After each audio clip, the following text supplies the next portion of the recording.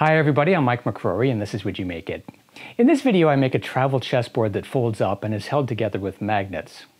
I actually made the board 2 years ago during the height of COVID, and when I was reviewing the video footage I was surprised by how many things have evolved in the last 2 years, both in my workshop and in my processes.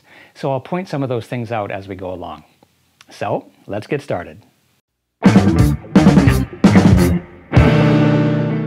This piece of curly maple is wider than my 8-inch jointer, so I'm going to start by jointing the edge to get a nice straight edge, and then I'll run it through my table saw to take off a strip. I wouldn't normally run a large board like this through the jointer because it's quite difficult to handle, but I'm doing it to get just one nice long strip that I can use for edge banding, and then I'll cut the board down to a shorter length and joint it again.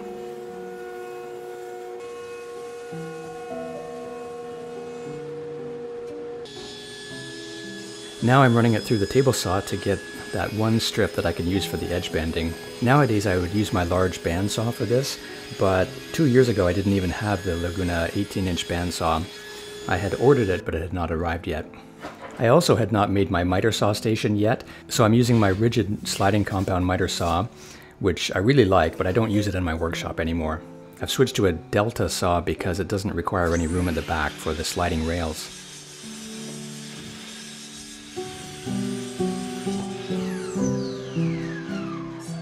Now that I have a more manageable length, I will joint the face and one of the edges. That door that's behind my jointer is no longer there. I removed it last year and re-drywalled. My office is on the other side of that wall, and I was getting scared of snakes that would occasionally crawl in under the door and surprise me in the morning.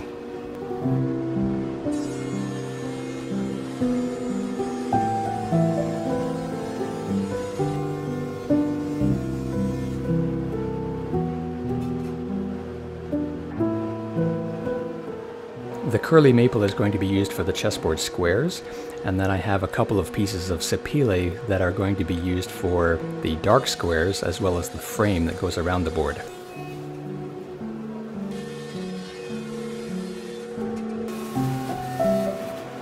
Next I'll plane out the boards down to be the same thickness.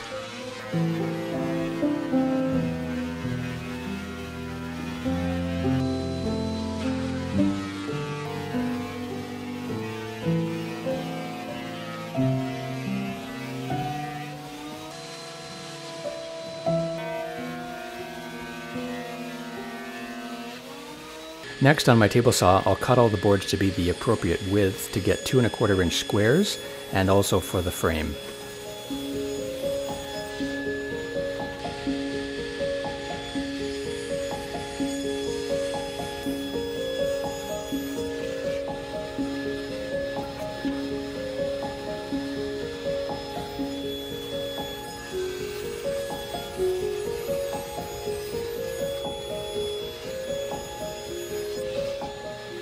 I'll cut the curly maple and sapele into 20-inch lengths so that I can glue them up for the first glue up for the chessboard squares.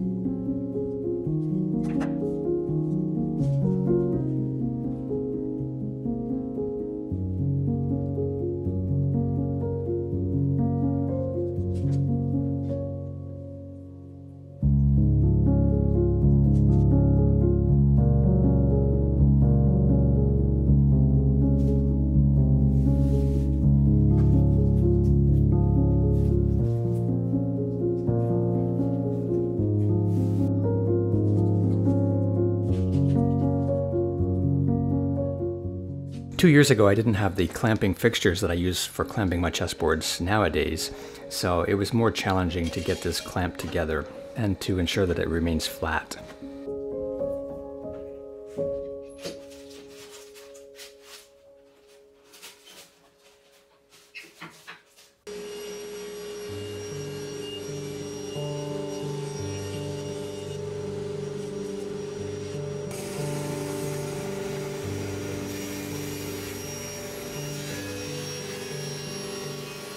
Now I'll cut these into 2 1/4 inch widths and prepare for the second glue up.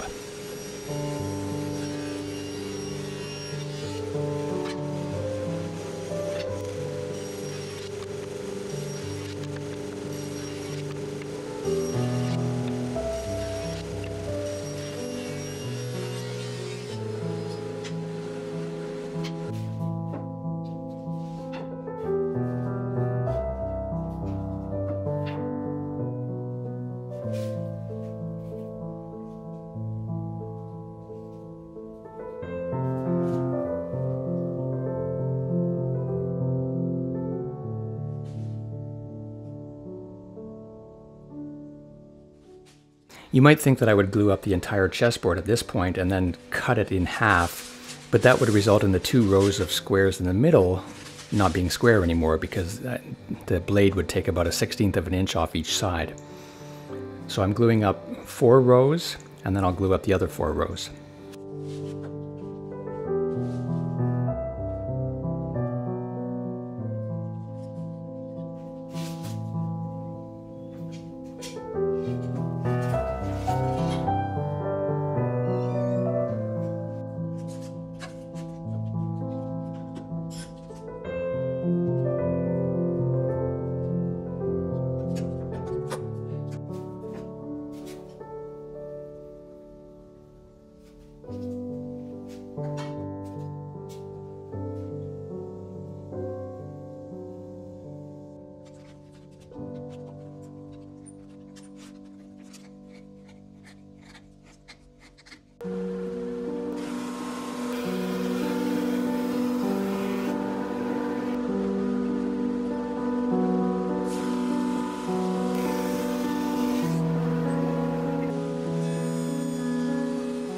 I'm going to fit the frame onto the chessboard with tongue and groove joinery, so I'm cutting the tongue on the frame pieces now.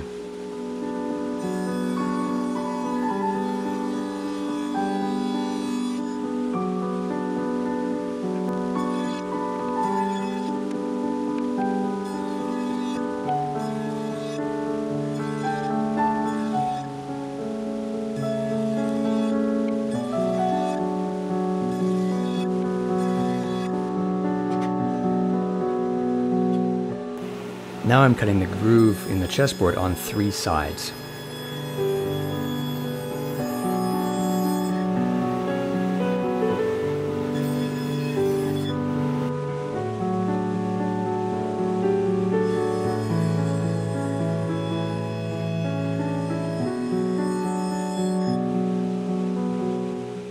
The reason I'm not using plywood for this type of a chessboard is because the middle will be exposed when it's separated, so I'm using solid wood all the way through. Next I'll cut a groove in the outside edge of the frame pieces, and this is to hold the edge banding. I flip the board around and make a second cut, and that ensures that the groove is always in the center of the board.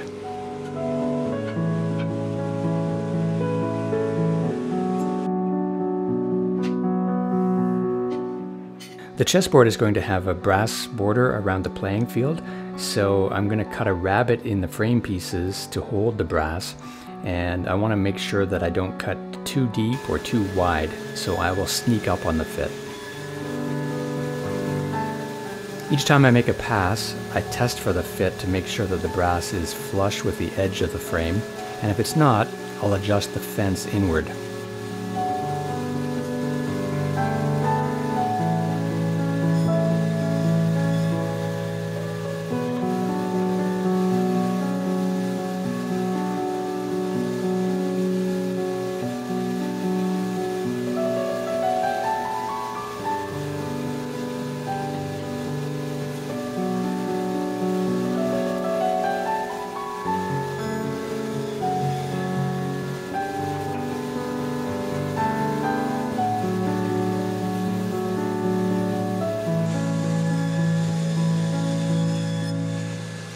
Here I'm sanding the brass to make sure that it will adhere well to the glue. Nowadays I would use a random orbit sander to sand the brass very quickly. Here I'm using epoxy to glue in the brass, and that's something I would not do anymore. It's not that I don't like epoxy, it has its uses and I'll be using it later on in this video, but it's not ideal for gluing in brass because it takes so long to cure and it's a little bit messy to handle. So nowadays I would use CA glue to glue in the brass because it's almost instant and I don't have to wait 8 hours to continue working. You can see with the epoxy I have to clamp it with tape and let it sit for several hours, whereas with CA glue there's no clamping required because of the accelerator. It just bonds instantly. After the epoxy cured overnight, now I'm going to glue in the edge banding.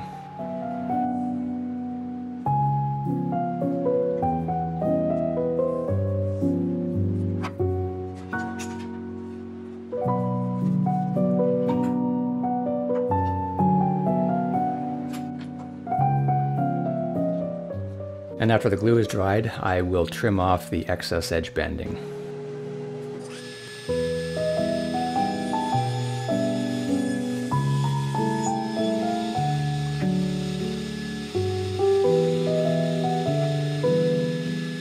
Next I'll work on the mitered corners and then I'll test the fit around the board.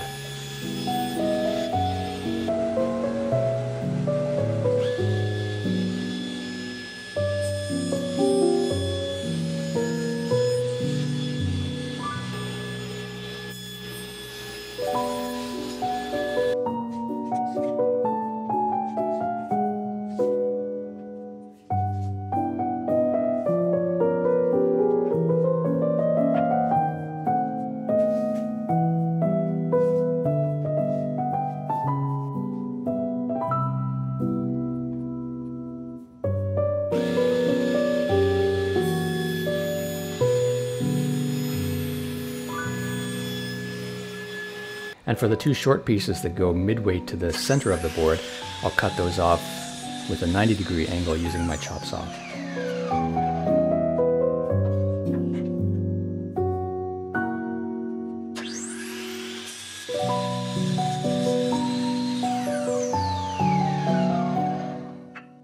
I'll use mortise and tenon joinery for the corners of the chessboard frame, so I'm marking the positions of the tenons and then I'll go cut the mortises with my router.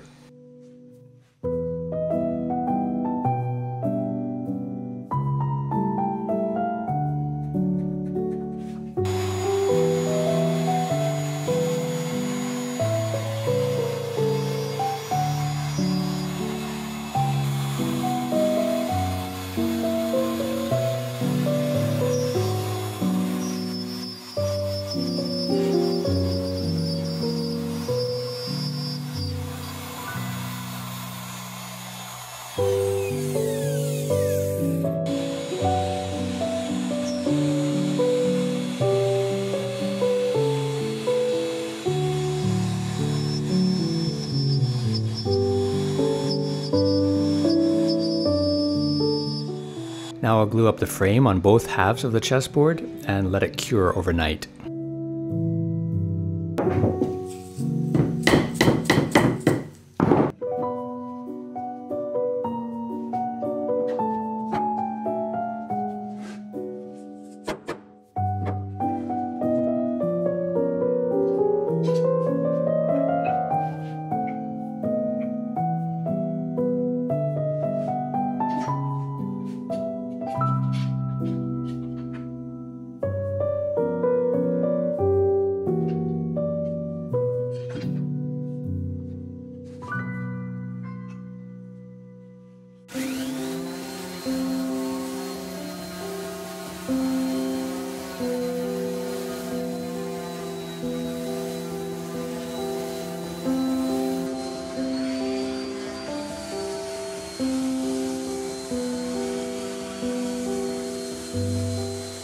I have a 90-degree V-bit in the CNC router, and that's going to put a 45-degree bevel between each of the squares and between the squares and the brass border around the outside edge.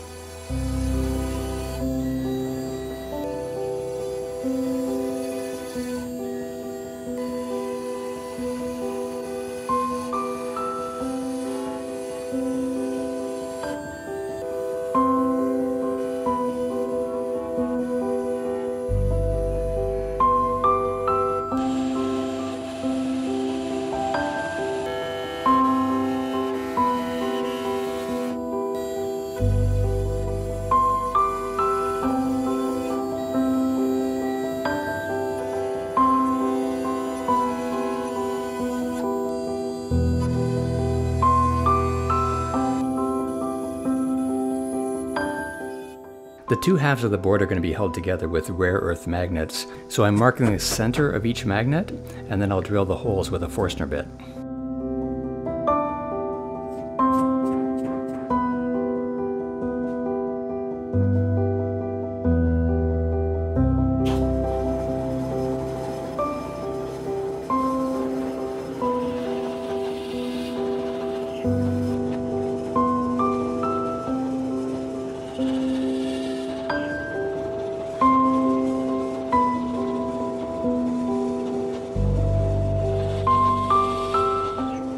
I'm lightly sanding the surface of each magnet to ensure a good bond, and then I'll glue them in place with CA glue.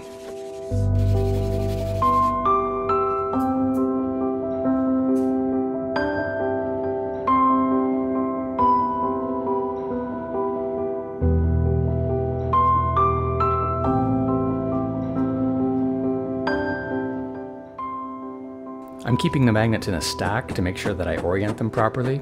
So the 3 magnets on one half are going top down, and then I'll flip the stack over and put the remaining 3 in the other way around, so the magnets will attract rather than repel each other.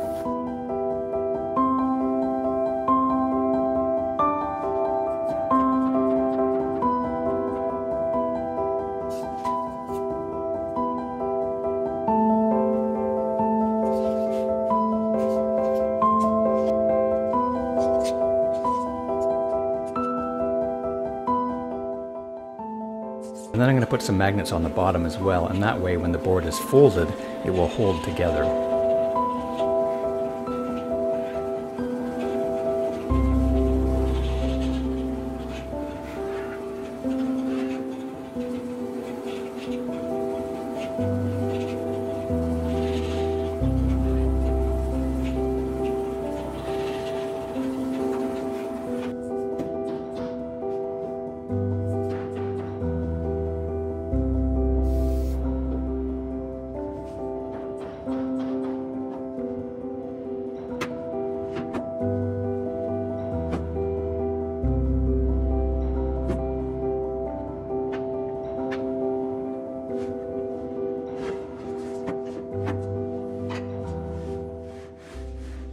Now with a 30-degree V-bit, I'm carving the algebraic notation, and I'll fill it with black epoxy.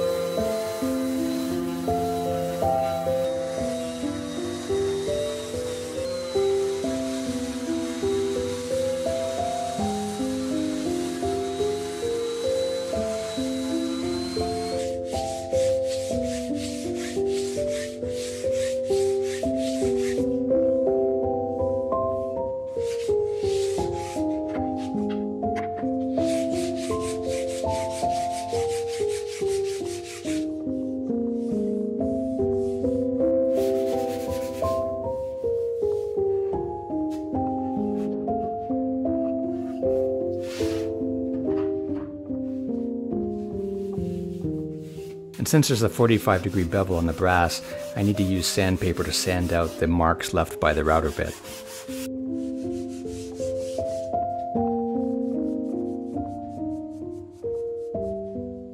And then I'll do a final sanding with 320 grit sandpaper. You may have difficulty keeping track of what sanding disc you have after you've used it a few times, because the pre-printed sanding grit number will wear off pretty quickly. So I like to write the grit number with a Sharpie in the middle of the disc, and that way it remains visible for its lifetime. And now I'm using this Merlon pad to polish the brass. That's equivalent to using 1500 grit sandpaper.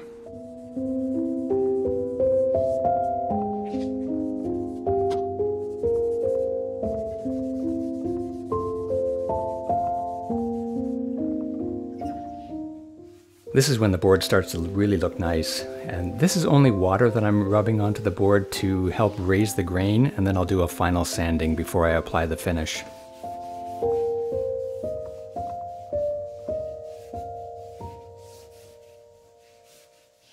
The client wanted to have his logo on the bottom of the board, so I'm burning that in with my laser. It's always a little scary for me to do that because you don't get a second chance. If you make a mistake with the laser, you've got to sand it completely out and try again.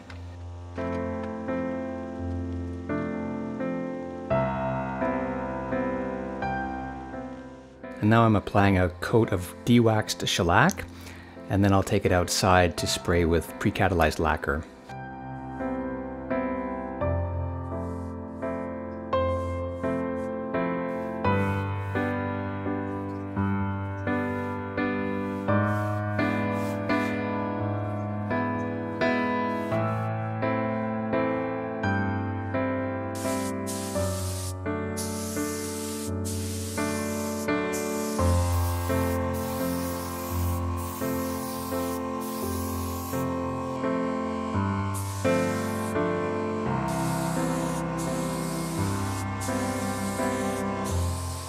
And now to get a nice matte finish, I'm using that same Merlon pad underneath my random orbit sander to dull down the finish.